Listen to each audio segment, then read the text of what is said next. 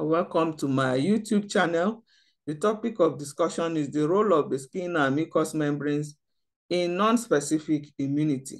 Non-specific immunity, also referred to as innate immunity, is usually the first line of defense against invading pathogens or disease-causing microorganisms. This intact skin or the unbroken skin is usually the first point of contact with the invading microorganism. So it forms an effective mechanical barrier against such pathogens and foreign bodies. The epidermis consists of closely packed cells known as keratinocytes, which produce a protein known as keratin. Now, there's usually a layer of keratinized dead cells in the epidermis.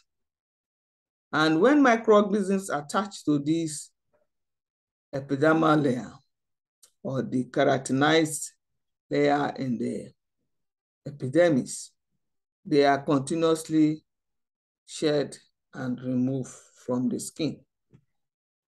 Some microorganisms are still able to penetrate the intact skin through the sweat or sebaceous glands or through the hair follicles. However, the low pH of 5 and fatty acids present in the sweat and sebaceous secretions exert antimicrobial effects. And so such microorganisms or pathogens are easily destroyed. Sebaceous glands produce sebum, which forms a protective film over the skin surface. Lysozyme is an enzyme which destroys peptidoglycan present in the bacterial cell wall.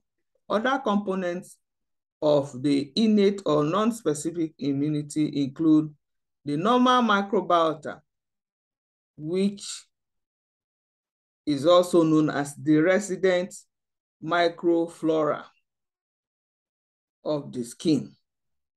These will make the nutrients unavailable to pathogens.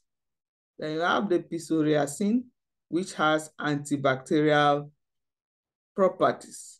That is, specifically, it destroys or kills bacteria or pathogenic bacteria. Then you have the skin-associated lymphoid tissue. Here you have a class of dendritic cells known as Langerhans cells. These are found in the dermis, and they are known to identify or isolate the invading pathogen and keep them away from entering the bloodstream. They have the mucous membranes. The mucous membranes secrete mucus, and these mucus secretions form a protective covering of the digestive system, respiratory system, the urogenital system, and the conjunctiva. There is what is called the mucociliary escalator, or a mobile or moving staircase to say. These consist of, is an apparatus that consists of ciliated cells and mucus. The mucus is produced by goblet cells. So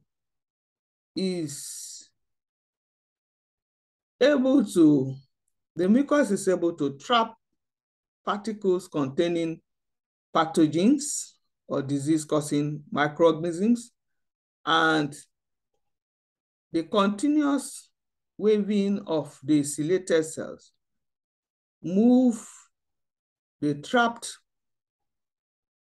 particles containing the pathogens upwards and outwards of the respiratory tract. Coughing and other reflexes like sneezing also help to expel such trapped microorganisms. Some microorganisms or pathogens are still able to escape and find their ways into the lungs. We also have the pulmonary macrophages waiting for them. And in the process of phagocytosis, they are eliminated or killed. You have the mucosa-associated lymphoid tissue, which forms an effective immune barrier against invading pathogens, made up of bronchial-associated lymphoid tissue and also the gut-associated lymphoid tissue, which is found in the Peyer's patches and tonsils. The M cell has a large pocket of macrophages, B cells, and T cells. On identifying or recognition of a pathogen, which is now the antigen, the macrophages initiate the elimination of such pathogen through a process of phagocytosis. Lactoferrin is an ion-binding protein, so it sequesters ion and makes it unavailable to microorganisms that are required for their metabolic activities. Thank you for listening.